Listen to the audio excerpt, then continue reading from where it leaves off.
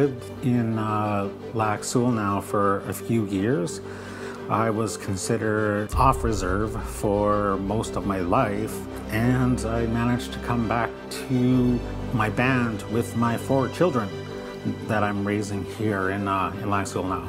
Right now, Canada is kind of like our big brother that we have to ask for permission to conduct any kind of development. It can take up to 2 years to get approval from Indian Affairs Canada, and I understand that with this new Lac Seul, with this land code, it'll reduce that 2 years down to like 30 days. I would like to introduce my own businesses. I'm a tattoo artist slash chef. People need to be educated with what the land code is and what it means, because everyone is going to have a vote.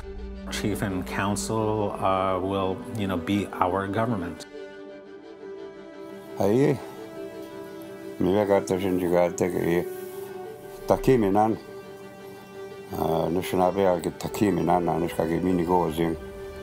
Jue, apajek sinen dagen kichum shomsna, vi nagachtot jene takiminan. Kinametas kiminigozing. Jue kajon doen juga teka anusta giwesh kain.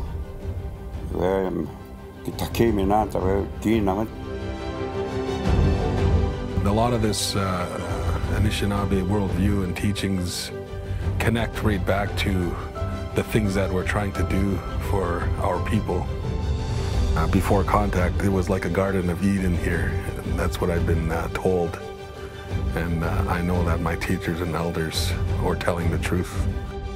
Listen to our elders so that we can take on that information and pass it to our children and keep it going that way, because that's the way that it's always been, and that's the way it's going to continue to be. It doesn't matter what the government tries to make laws. The information is still being passed on.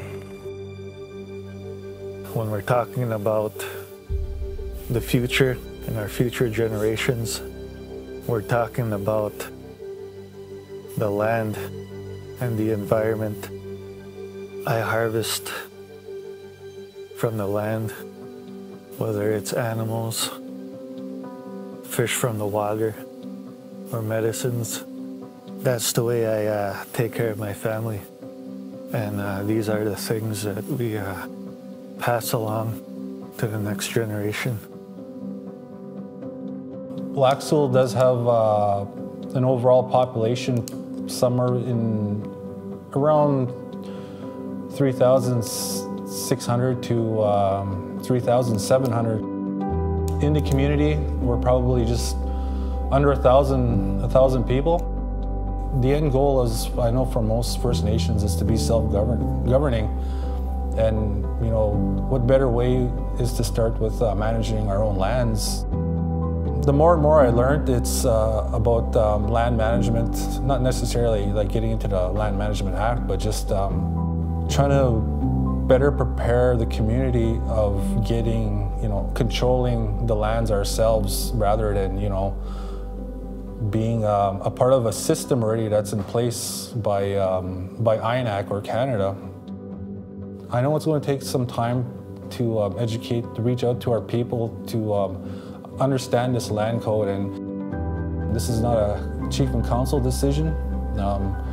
This is a decision, if the people want this law, it's going to be ratified by the members. My name is Raymond Anjuganip, and I've served as a band councillor this is my 5th term, and I'm from Lac Seul First Nation. I've had the privilege of living in all four communities in Lac Seul First Nation. I think the land code to me is very important. We've always been under the Indian Act, and if we can do away some of the sections of the Indian Act, I think that would be good. We can start managing our own lands and resources in our First Nation here. You know, I've had the privilege of going to West Bank, BC, and I've seen how advanced the community is over there. Better housing in our community is something that we need. The houses that I normally visit in my area over there, you know, there's multiple generations living in each house. Housing is a shortage of housing all the time. I think, you know, being caretakers of the land, we need to take better care of it. Personally, I feel that I think I'm in support of the land code. We need to move forward. My name is Chief Clifford Bull, Lac Seul First Nation. I want to talk this morning about the land code. The land code is a basic law that we are going to be implementing in the very near future. It deals with replacing 44 land management sections of the Indian Act, about 33%. The land code reflects our culture, traditions, and customs. By doing this, you're creating your own destiny for your members. The Indian Act, as you know, is a very archaic, oppressive document, and we need to either do away with the Indian Act, abolish it, at the very least, renegotiate a modern-day treaty with Canada. Back in 1929, our lands were flooded by a hydro project. 11,000 acres of our lands went under. And later on, our lands were destroyed by timber cutting in our reserve.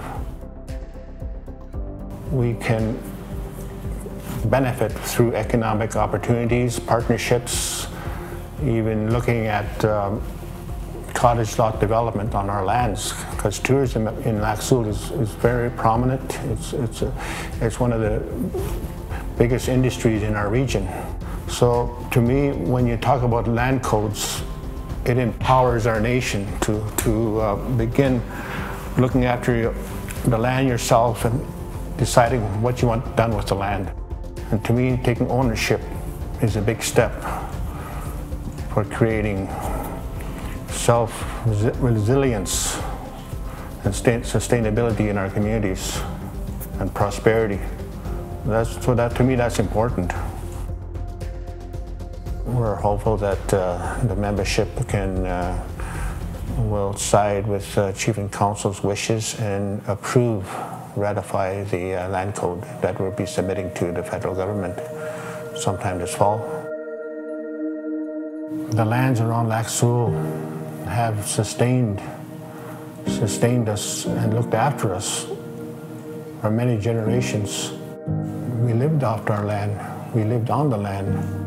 One of the things that the elder told me that I've heard, which was very important to me, was that land, you cannot own land. The land owns you.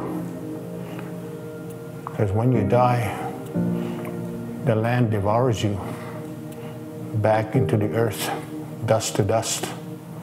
So how can you possibly say that you own land? Because that's where you're going to be when we're done our time on earth.